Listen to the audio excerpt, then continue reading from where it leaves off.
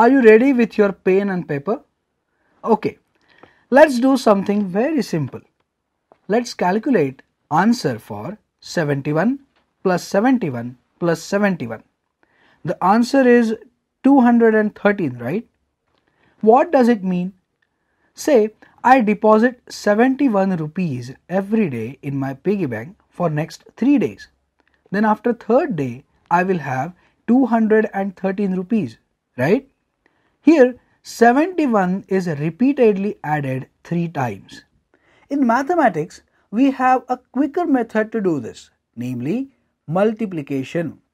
This sign is used for multiplication. So, instead of adding 71 3 times, I can multiply 71 by 3. Let's see how did we do that. What do we mean by 71? It is nothing but 70 plus 1, right? You know that this is called as expanded form of 71. That means we can multiply 1 by 3 and then 70 by 3 and add these two answers. Easy? Now, how do we do it vertically? 71 multiplied by 3 is equal to 213. Now, if I deposit 75 rupees every day for 58 days, I will have to add 75 58 times, right? Will that be an easy and quick task? No, certainly not. In mathematics, we have a quicker method to do this. Yes, repeated addition is nothing but multiplication. So, instead of adding 75 58 times, I can multiply 75 by 58 or I can multiply 58 by 75. I will get the same answer, right? Let's see how did we do that. What do we mean by 75?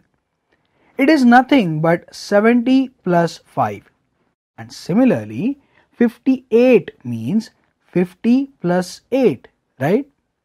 You know that these are called as expanded forms of these numbers. Now let's see. How do we do it for 75 multiplied by 58? It means we are adding 75 8 times and again 50 times more. That means we can multiply 75 by 8 and then 75 by 50 and add these two answers. Easy? Now, how do we do it vertically? First, we multiply 75 by 8. Here, again first we multiply 5 by 8 to get 40. Hence, we write 0 in the units place and 4 tens are carried over. Next, we multiplied 7 tens by 8. We get 56 tens in which we added 4 tens which were carried forwarded to get 60 tens, that is 600. Before moving ahead, as we have finished multiplying by 8, we will strike off all the carryovers generated after multiplying by 8 to avoid further calculation mistakes. Now we multiply 75 by 50, which means 5 multiplied by 50 plus 70 multiplied by 50, which is equal to 3750. Have you noticed that the answer 3750 has a 0 in its units place? Yes, this is because we have multiplied 75 by 50. So this 0 is due to multiplication by 50, that is 5 times 10. So the answer is written from tens place and 0 is written in units place. So before we multiply 75 by 50, we write a 0 at the units place. Then we simply multiply 75 by 5. Now let's do it. When 5 is multiplied by 5, we get answer as 25. So we write 5 at the tens place and take 2 tens as the carryover. Now We multiply 7 by 5 to get the answer as 35, in which we added the carryover 2 to get the answer as 37. So we write 7 at the 100th place and 3 at 1000th place. Then we add these two answers to get the final answer as 4350. It is very important to note here that even in case of above multiplication of a 2-digit number by another 2-digit number, every time we multiply two single-digit numbers, and if the product is 10 or more, we carry over 1/10 and so on. That means the process of multiplication remains the same even in case of increase in the number of digits of the two numbers. What a relief! Super easy, right? Let's take another example.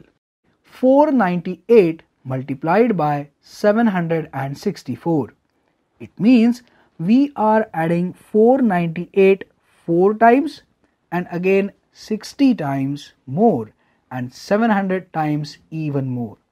That means we can multiply 498 by 4 and then 498 by 60 and then 498 by 700. Lastly, add these three answers, just same as we did in our last example. Easy? Now, how do we do it vertically? First, we multiply 498 by 4 to get the answer 1992.